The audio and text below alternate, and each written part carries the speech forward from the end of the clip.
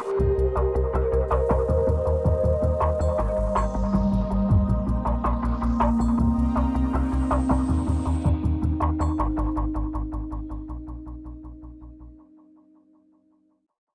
everyone.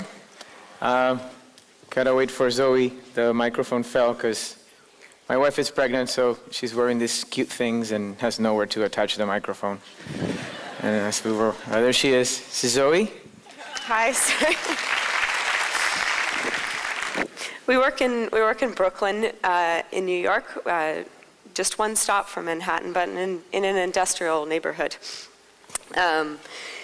And we more and more are becoming a furniture design studio, and it's where we want to go, but our process of getting there, we're working really with new tools, new processes, has been difficult to find ourselves, and we've been working in a variety of mediums and a variety of kind of related design projects, almost business projects.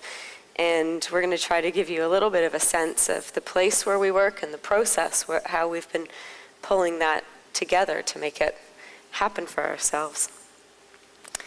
So our background is in architecture, but we, as was already said, we don't do buildings. But our background and where we come from has really been working in a digital medium. And a kind of key piece we have in the studio is called a 3-axis CNC mill, and it's part of a family of tools of making that are directly run from a digital process. That's CNC's computer numerically controlled.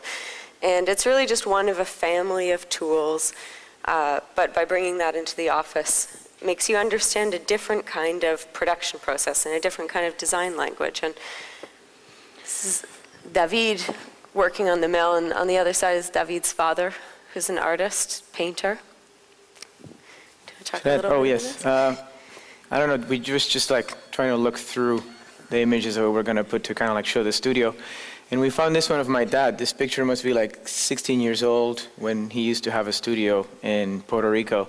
I was lucky enough to live in the warm weather also for quite a while. So, that's me on the other side, sort of like tagging like these files that we're going to run on the CNC. And this picture sort of like more like reflects a sense that it's kind of ironic that we found this picture because my dad used to do like this very big murals, and looking at it on the geeky aspect that we like to talk about, like it's all like surface based and it has like these really beautiful topologies on them. And here we are like, I don't know, almost 20 years later, and we're sort of, our things are very voluptuous and sensual, and we tend to create sort of like the same process, but we do it mainly in the beginning by using like animation and production tools.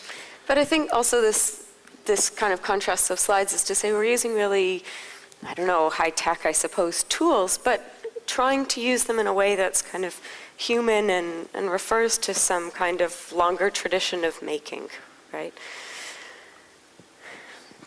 So obviously the office is kind of our home base, and I think, when you're trained in architecture, it's always a very kind of clean, anti-material process in a sense. But by running the studio, we've, not that we always want to have our hands dirty every day. You really see how kind of toxic the world is and difficult it is to work that way. But we've had a lot of material engagement. I want to point out that the reason that the studio is run like this, that like lab looking and all like sealed, my wife is quite patchouli, so we use like non-formaldehyde materials and all these things, but she has no dust. So even though we do all these things, by the time you're done, you pull out and you look magnificent. So that's why maybe we haven't worked with like really big companies yet, because we're quite slow in the process. So. Well, as a patchouli one, I mean, we should all be really patchouli.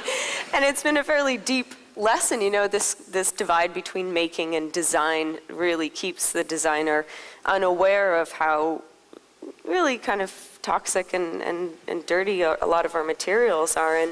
And when you're forced to kind of make things on your own, at least at the beginning, it's a real impetus to, it's difficult to find an alternative way of working, but maybe call us in 20 years and we really will have found some good solutions, but we have that drive from it. this is an early project that we were asked to do. It was a wall system. So there's a set of 72 tiles, and we're working with this machinery and trying to, a really brutal machine. I mean, that 3-axis mill is a 9,000-pound machine, and trying to make something that has a feeling of being very brutal, but having a sense of delicacy and precision that we knew was possible. So each of these tiles, we had to make a packaging for them for shipping. We could just flip the geometry inside out and make an inexpensive foam package. But the idea was to make these really dark, kind of menacing wall, but we worked with an artist named Kenzo Minami and projected his drawings into these tiles that gave hopefully a real sense of delicacy in it, and that kind of, to evoke that kind of contrast has been a goal of ours. Because it's difficult to start out doing fairly experimental work or things you're not sure of the results, I think this happens a lot in design, that you run a secondary business and a model that's a little bit more stable. And so we've run an art gallery from our space, and a lot of the shows have been with artists nothing to do with the studio, sometimes to do with the studio. This is a show of WK Interact. He's a street artist, an artist in New York, and that's been a very kind of stable business model for us. That's given us the time to do things that don't always have an immediate kind of payment. But sometimes we do exhibitions that involve the design studio. Yeah, sometimes we do, well, especially at the beginning, we used to do a lot of collaborations where we would have like an idea of something material that we would like to produce, but instead of us just, oh, let's do a vase, let's do a table, let's do something, we thought that because it was earlier and maybe a little bit, not sure we wanted to approach the whole process, we would like collaborate. And we've been lucky enough that the people that collaborate with us, they're like top notch in their fields. In this case, this was a collaboration between Commonwealth and Joshua Davis. I mean, I bet a lot of you must know who I think Joshua presented at one of the earlier Indabas. Yeah. It's given us a much more social kind of forum for the design studio. In the case of this one, we were asked to make, we're working in digital processes, I suppose, and Joshua Davis is working in computational graphics, if you happen to know him. So the curator said, can you make a piece that's taking these two systems and bringing them together? So we made a porcelain vase, and Joshua's graphics were fired in paint into the vase. This is probably one of the first projects that we tried to do is like what you guys saw in the previous presentation of the animation with the rapid prototyping 3D model. But it was more like, we use SLAs a lot, just like any product designer. They use it more for like figuring out that everything is perfect. In our case, we use it as part of the actual design process. That's like the rapid prototyping technology that Craig was talking about, which printed the heads. So we can work directly from the digital model and print it out in plastic. And in this case, it was the first time that we were translating that into another material, working with a ceramicist. This image is basically what they're showing is, because we were learning as the process goes. I mean, that guy was like, well, you want to make this 3D forms into ceramics, but there's certain laws you need to abide to so it would stand, and be able to do it as a slip cast, which is like this mold that you're able to like open up, and then you have the piece inside, the final piece. So we had to create like a series of drawings and like partition like our 3D models to start to see areas. This is a little bit geeky, right? I don't know. Like find like areas where it would be like undercuts, which that means is that if you're trying to pull something out, if it has too much of a curvature, it might break or not separate. So by doing these drawings, we could find like areas where we determined that it would be good for actually making all the parts that would create the whole of the actual vase itself. The partitions. See, you can see a little bit of the partitions there. This is some shots of the actual show. But I think we'll show you more, maybe a little bit about the actual plastics that are printed a little bit in the process of some of the later projects. But I mean, I think this is a great time as technological tools have kind of shifted, and it gives you an amazing kind of engagement with the craft process. It gives you a very direct and nuanced control when you're working with a ceramicist, more than to say, listen, we need to make it round and 32 inches in diameter. You can really get in there and work with every kind of form in a kind of media that is without becoming a ceramicist plus a metal caster plus every, it gives you a mode for translating. And I think it's an exciting time to be working in design for that way as a re-engagement with craft.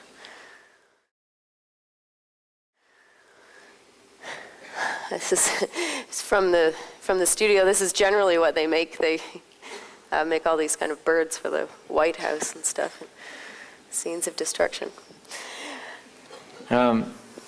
So this is like a good example of what happens is that we use these collaborations to like raise questions of things that we want to do, and this was followed afterwards by a series of vases that they were like our own curiosities that we wanted to explore, and these are meant as ceramic, and what they are, they're called orphan vases because nobody asked for them and they don't have a place to go but to our own studio.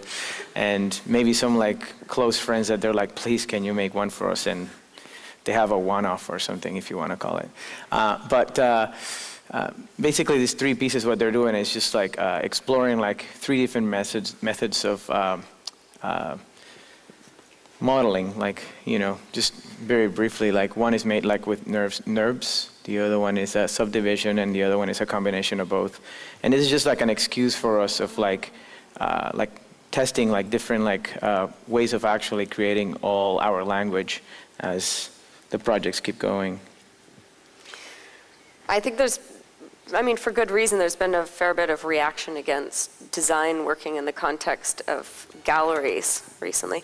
And not to dismiss that, but I think for us, because art has less constraints, has less demands, it's also something that's been very useful to be able to make a project which has a little bit less demands, and then to take that art gallery project and try to really embed it in a product that works with the more complex systems of design, really. So as much as I think that sort of times are changing and that kind of genre is going to be cleansed a little bit, I hope that the kind of good sides of that remain. This is a commercial art project we did for Warp Records with photographer Tim Sasanti and graphic designer Build, which was very much a visual project. We were doing the record art for an album of an LA musician. And really, these are a couple of the final pieces of the records itself.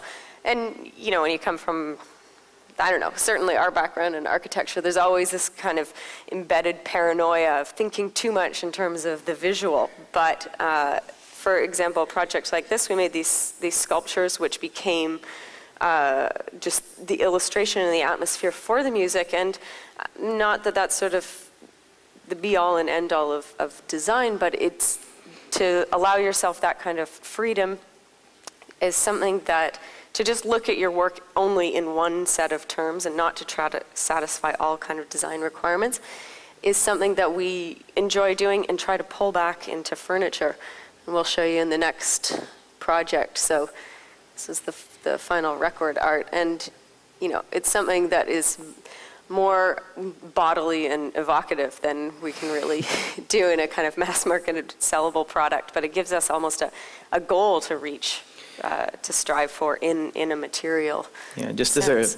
as a quick side note about that, like the really cool thing about this is that working on projects that allows us to like just explore all these modeling things we want to do or this design language. When they're based on like things that are going to be photographed, it breaks all the scales. So for us, it's like the most amount of freedom you can achieve.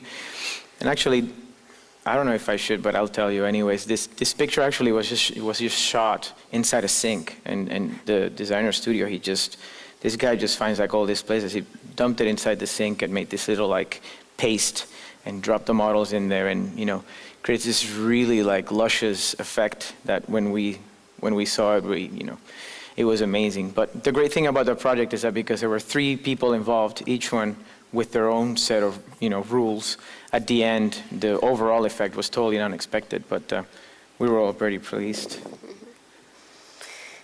And this idea of the body, of the bodily, I guess, has been kind of quite important to us.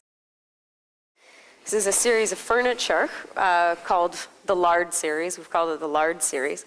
And there are three fairly simple functional pieces, a table, a stool, and a bureau.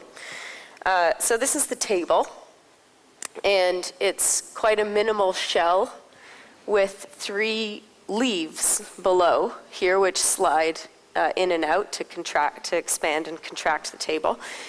And while there's a very minimal shell, these leaves that slide in and out, the idea was to model them based on the idea of lard, or kind of forgotten fat. And lard is this kind of 19th century cooking ingredient, or a historic cooking ingredient, really, and that's something that's been replaced by hydrogenated vegetable oils and margarines. But it's actually, it's something that's quite classic and sensual in its whiteness, and something that we were trying to pull in formally. But I mean, obviously, there's a kind of tension within fat. We spend a lot of time avoiding fat. So that kind of, to find form which has that kind of psychological tension within it. It's not about only just sort of making something nice, but making something that resonates with people, hopefully, in a kind of complex way is a little bit what that is about. And so this is more geek stuff, yeah. This is a drawing of the sheets. This is generated from the normals. Yeah, like these drawers, I mean, they're really visceral. I mean, like the idea was a little bit of a play between like, the standard type of furniture, which is like very minimal, very clean line, a little bit of a reveal, and everything like very peaceful and relaxed. And, trying to add like this level of like, yes, like being very visceral. By the way, English is my third language, so I sometimes spare me. But like, the idea was like not only to create like a pure like visual affect, but rather that also what it has is that it is actually quite functional. Like what we wanted is to create a piece that was just like this very voluptuous interior with a very minimal outside, but at the same time that it performed. So if you put your hand into like that and you just try to pull them or push them, it actually feels quite nice in your hand. So there's no need of adding like extra hardware like a handle or anything like that. It was more like pure form, material, and effect. And all these sheets really function as handles, but not in the sense of hyper-designed ergonomic handle, which you expect the hand to reach into in one way. It's really a landscape of grippable areas, and I think in the kind of idea of, what is functional, I think sometimes it's important to say function, you got to get within a range, and if that sort of surface is grippable or that works, Yeah, and this is the bureau, yeah. And now this is my favorite piece. I mean, Zoe likes the table better. And there's a stool, I guess Bao will like the stool better, which actually for the baby's room, you'll see the last one, we're actually making one. I just think it's way too cool to play with cars on top of it. Yeah, again, this is the idea of like being very minimal on the outside, but being very revealing. I mean, this piece of furniture, we try to do it, I mean, we try to make it as good as possible without having like a huge corporation behind us, so this whole system like actually operates quite beautifully. Like it has a whole bloom system, which basically when you touch it, it just opens like very, very, very slow. But because it has this really intricate interior and it's a little bit heavy, it actually opens really slow and it reveals this. And if you've never seen it, the actual visual effect is quite compelling. I think also within the kind of emergence of digital modeling as a means of production, there's been, all of a sudden, design was presented with a huge amount of freedom. And I think what we're trying to bring back into it is a sense of a precise craft in juxtaposition to moments of freedom, and that brings more tension in every piece and is, an evolution of a way of design that's been quite amateur, naturally, not to criticize it too much. This is the stool. It's photographed by this guy that we showed before of the warp records. But again, it's as excessive surfaces, but within the very precise boundaries of a cube. I mean, they're really neat because, I mean, they're not, you know, we don't try to just do like this blobby, gooey things. Like, when we went back in school, like everybody was into like, wow, look at all these things you can do now with computers are really blobby and voluptuous. But it always bothered us that it's always with the word. If you go to academia or something like that, the best word to use is the possibilities of, which that means you don't know how to do it or don't have an idea, but it looks really cool and it gets you off the hook that way. And for us, that really kind of like bothered us. Like we were like, well, if we're going to do something that tends to be a little bit like intricate, we want to figure out how to put it together and at the same time be quite efficient. This piece is actually, they're all like, you know, all the sides are actual planes. This is not like a full solid piece. It's actually assembled. And they're stackable. So the top is just like the sides like that. But it actually, when you put your ass on it, actually feels quite nice because they're quite even. It doesn't feel uncomfortable or anything. It feels quite nice. And they stack on top of each other. They actually meet because the bottom of them, they're actually kind of like the reverse of the geometry. So they actually, you put them on top of each other and they actually like sit really nicely. Another project that's working with some kind of relief. This flooring project was called, we called it the fleshless floor, and it was generated by a fluid animation system.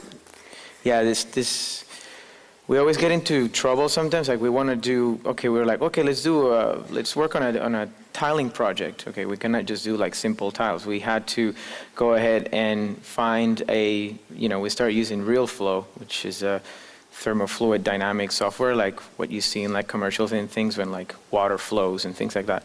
But what we wanted to do is actually find a way of controlling it to a level that it would be like millimeters, or actually just tame it, because that software, even though it has a scale, the files are gigantic and they're all over the place. But anyways, we just kind of like control it to a level that it would just be like this sort of like threaded, how do you call that rug? How do you say that in English? Like a distressed rug. Mm-hmm. But we just made a very minimal intervention into plywood. So you have a very regulated tiling system, and then we've thrown this field of gas and waters on top of that. And we can convert that geometry into something that is, real flow geometry into real machinable geometry. And just working with a really inexpensive plywood can, when you do that slight reveal, it reveals the levels of the different colors of wood. And after staining it white, we tried to get a feeling of really translucent thin skin where you can see the veins below. So, I mean, you were working with a really complex system here, obviously. I mean, in terms of every bubble is a different size, but it's not really a kind of complexity that we have to be in control of at every moment.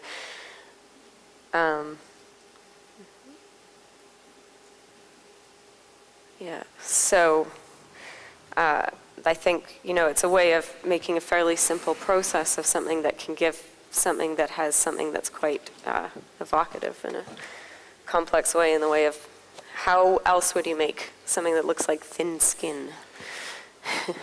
This, we just finished this recently. This is a series of masks. One is male, one is female.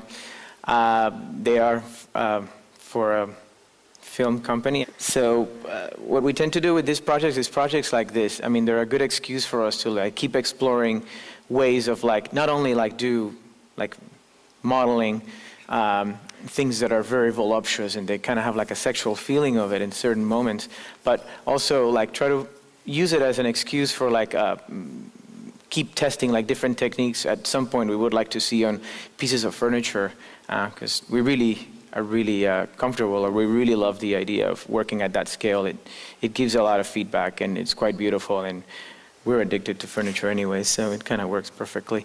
But so basically, those masks here at this stage, you have all the form, but then we wanted to play with ideas of porosity. So what we were trying to intend is sort of create these moments where you can have pluck hair into them and create a variation from this very shiny, smooth surface. So what we used was pony hair. And Zoe and I put more than 32 hours plugging this hair on this mask. It was it's therapeutic, to say the least. We've searched all the Barbie forums, have had to replug the hair. So if anyone has hair plugging questions. Yes, exactly. In the end, the easiest one was just to like turn and twist. But it's true, we're really happy to get these sort of, I don't know, a little bit bizarre commercial commissions, you know, because we couldn't, it's difficult to play with something like this in the field of furniture, but here, you know, in the end we ended up having to mix this biomorphic or kind of near figure plastic pieces with something that really is real, this pony hair, and all the holes in that are going to determine how all that hair falls out. And this is something we'd love to pull into furniture, into production pieces. How we can do that, I don't know. But the sense of fake natural and real natural is really exciting to us. And one final project we'll show you. This one's called, this is a set of 2 door handles. And we just got them back before we left, so we haven't been able to photograph them on a door. You're going to have to use a little bit of imagination. But this is a commission for us. And so we worked with the same SLA plastic printing process. But this time, instead of casting them, say, into the ceramics, we cast them into bronze. Where we work in Williamsburg is in Brooklyn, has a really good network of small workshops, and including a few blocks away, there's a bronze casting unit. We named this the Morphinas. I'll give you a little bit of a, I don't know, something a bit, you can have kind of your own criticality to this idea, but we named it after this painting, which is a Catalan painting by a man named Rossinyol. And this painting is of a woman high on heroin, and bourgeois woman at like 4 o'clock in the afternoon. But, you know, he really painted this out of the pleasures of heroin. But, you know, obviously there's a dark side to that. But I think it's, you know, symbolic of that era in, I think this painting was painted in 1880 in Catalonia. And these are another precedent that there come from. These are 2 handles, door handles by Gaudí, Antoni Gaudí. Well, the one on the left is a door handle, and the other one is an eye hole, also cast in bronze. And that period in that city or in that region of, it's called Modernisme, had a real kind of luscious formality, let's say. By the way, if you guys know anything about Gaudí, don't give all the credit to Gaudí. There's all that metalwork is done by Jujol, which he's actually the mastermind behind all the work. He's the guy that was more like out there and crazy and like very passionate. And unfortunately, it's most of the credit of things that actually like capture people's eyes were done by this other guy, which he did pretty good, but could never outdo Gaudí, unfortunately, I think. And Gaudí, you know, he was a very, very pious Catholic, and you know, within the same circle, here's Rossinyol, the painter. He's gone off to Paris, and he's kind of really entranced by the benefits of heroin, the pleasure of heroin, you know. But so they're coming from very different angles, but there's an era that really defines that city and that time, and in fact had a real counter movement against it of a reformation before and something called Noucentisme afterwards, which was looking back to Rome for a kind of purity and kind of a cleansing of the kind of formal excesses. So just to say that there's, you know, that kind of form is something that's always psychologically meaningful, and I don't know, careful to kind of keep your mind on what that means to people. So this is actually one of the raw SLAs for the door handles that we did. So, you know, we model, we upload that to a server in Oklahoma. They print it from a vat of resin, and it's sent to us by courier a few days later, and we can use that to cast it, in this case, into wax. It's an investment cast in the bronze casting process. the wax gets burned away. Some more of how this is done. It's poured into the bronze. Yeah, this is pretty funny because that's Zoe, and I'm not going to say what she said when she saw this. She was like, what the? Because, we were expecting like this really shiny and things, because we've never worked with bronze. We didn't know all the hard work that actually goes to make it really beautiful. So when we saw this, we were like, okay, we've been on this for like 5 months now, and this looks fantastic. It's awesome. But obviously we had no clue of what was going on. Now we understand, but at that point it was quite frustrating because we're like, oh my God, yes, that's awesome. Really cool. I guess craftsmanship and computers are not really talking to each other yet or something. But I was proved wrong anyway.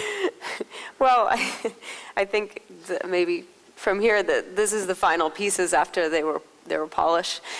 I think it's a really exciting time to work because, on a relatively small scale, this is really small scale work compared to working within mass production, where you really have to get things perfect before a company is going to invest in a large infrastructure to make that one piece 1,000 times. There is an opportunity with a shift in technology to really re-engage with craft and to really have kind of quite a specific conversation with the making. And at the same time, you always have to be open to the fact that things come like this, and you better be open to whatever that studio that's making things is. But I think that's what we like, that actually in the end to see that what it allows us to do is that the work doesn't look like fully digital. I mean, we really do not like looking like super sci-fi. Indeed, what we like is that by using like craftsmanship and craftsmen in every field, what it produces is this other level in the work. But I do think that some of the kind of pressing questions are, what does one need? What is sustainable? What are healthier ways of making? But I think at the same time, it's also very important to always be engaging with the new. And I mean, David and I, I'm not sure we're here to talk about our process. I don't think we have any kind of answers for what's coming up, but I think we've had a lot of faith in saying, okay, we're going to engage with something that we don't quite know how to control, and have faith that from that we can really find some new processes of making things. And I really think that we're a few years into things, and really, hopefully our best work will come 20 years from now. And, it's a little bit like having a baby. We haven't had a baby before, and I don't really know what it's all about, but I have faith that some new things will come from it. Thank you. Thank you.